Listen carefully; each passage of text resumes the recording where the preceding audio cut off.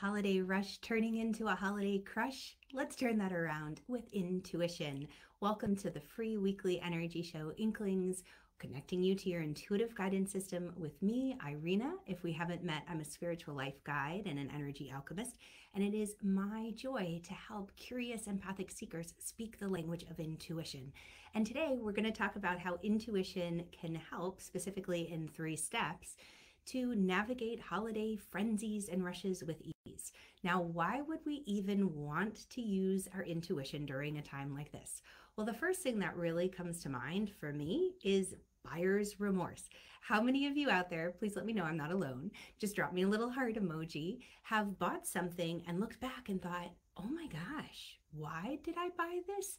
And if we tune back into the moment, we can see how the collective excitement, the rush, the intensity of the moment, we got swept up in it, and all of a sudden we purchase something. And we look back and we think, this isn't me.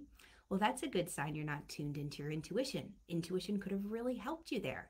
Another place that I find intuition is a lifesaver are those family dinners. You know, those relatives that maybe you see once a year, or friends or coworkers that come around. This is a time of year where it's easy to put our foot into our mouths or get stuck in a conversation that isn't quite so great. So how can we use intuition to navigate moments like that with grace and calm? And then finally, why and where I love to use intuition is traffic. Holiday traffic is an interesting thing in and of its own, whether you're traveling or you're simply going out to the stores to pick up supplies and gifts. Knowing when to leave, what roads to avoid, intuition can help with this. So I find having your intuitive senses fully turned on at this time of year is a lifesaver. So let's get into those 3 specific tips. First thing I want to invite you to do is look at your eyes. Whether you just hold up your phone and look in the camera, or you check yourself out in the mirror, check out your eyes and even the people you're talking with. Notice, are they dull and lifeless? If the eyes are dull, the sparkle's gone, it's a good sign that whoever you're working with, whether it's you or someone else, they're checked out. They're not present, they're not grounded, they're not going to hear you.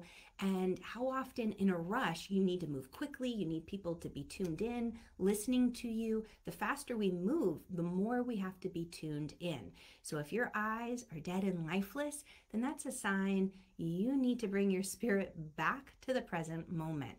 And how do you do that? Through step number 2, your breath. During a time like this, I invite all of my intuitive students to check in with their breath. And you can notice physically in the body, when you inhale, what part of your body responds? Is it just the chest lifting? Can you feel the ribs expand? Are you getting a deep belly breath? The reason the breath is so important is when you take that deep belly breath, you are triggering the beautiful little cilia. They're kind of like in our nose, little hairs that tell the nervous system it might be a stressful situation, but it's not a life or death moment. The calmness with that deep breath allows you to navigate the system with a lower heart rate, lower blood pressure, as opposed to being all up high and anxious and stressed out. You know, when you hear people say they're so uptight, well, that's partially because the breath is held up only in the chest, telling the system, the nervous system, we're in a fight or flight situation. Because when you're taking shallow breaths, that's what you're doing to your body. And you're pumping more cortisol, which is not exactly helpful for when we're trying to stay trim and fit and healthy in the holiday season. So deep breaths help. One of my favorite practices for this is to start with an exhale first, then inhale to a count of 4, and exhale to 5. The longer exhalation is the key here. That's what's going to lower the heart rate. And then check your eyes out in the mirror. You're going to see that they start to sparkle, that you're more present. And then the final thing is color. Now, this is an interesting one. Color tells us a lot, and color can also shift an energy or a mood. People use red in dining rooms to help with digestion, to increase appetite. People use blue for peaceful conversations, or maybe violet, purple for spiritual connection. People have used colors for centuries to shift an experience. And what I want to share with you, this is my number one tip to help reduce the tension and ease, whether you're out at the store or you're with a crazy conversation and you just need to navigate your way out of it, is this next one.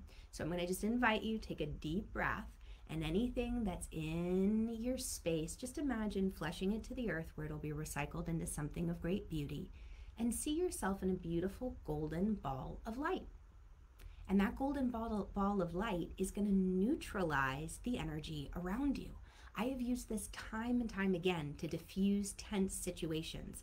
And what it does is it helps take the fight, the charge, the anger out of the moment, and it enables people to have a real heart-to-heart conversation. And you get to that place of peace. So to navigate this holiday season with peace and calm, I invite you, check your eyes, are they sparkling? Take that deep belly breath and use that golden light to help diffuse tense situations. If this has helped you, please share this with a friend. Let's spread the peace and the compassion during these frenzy and holiday moments. And then also, I encourage you, if this has brought up more questions and answers, if you're looking to develop your intuitive abilities, click on the link around this video and let's continue the conversation. Have an amazing day and happy holidays wherever you are. Much love. Catch you next week. Bye, guys.